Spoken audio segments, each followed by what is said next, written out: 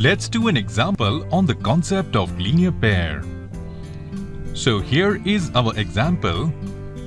AB, CD and EF are the concurrent lines passing through point O such that OF bisects angle BOD. If angle BOF is 50 degrees, find angle BOC and angle AOC. For solving this question, let's first draw its figure.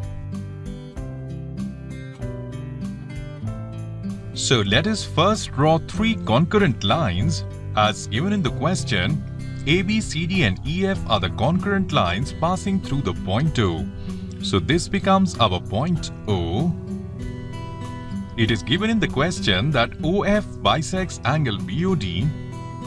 So if I name this point as F and this as B and this as D, then OF bisects angle BOD means that this angle here is equal to this angle.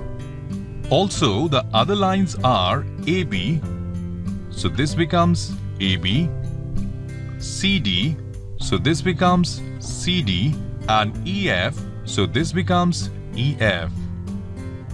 Also given in the question is that angle BOF is 50 degrees. That means this angle is 50 degrees.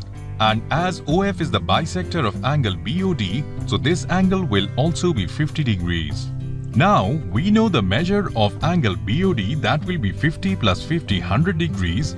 If we know angle BOD, how can we find angle BOC? Well, we can see that angle BOD and angle BOC form a linear pair. So, if this complete angle is 100 degrees, then this angle will be 80 degrees. Together, they will make 180 degrees. So here in the fill in the blank for BOC, we can write 80 degrees. Now, how do we find angle AOC? That means this angle. For finding angle AOC, we can have two approaches. First approach is angle AOC is vertically opposite to angle BOD, and we know that vertically opposite angles are equal. Angle BOD is 100 degrees, so this angle here, that means our angle AOC will also be 100 degrees. There can be one more approach. We can see that angle BOC and angle AOC form a linear pair. So if this is 80 degrees, then this angle has to be 100 degrees, so that their sum is 180 degrees.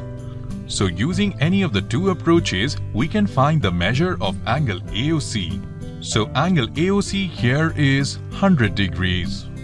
So here in this question, making use of the concept of linear pair and vertically opposite angles, we found angle BOC and angle AOC.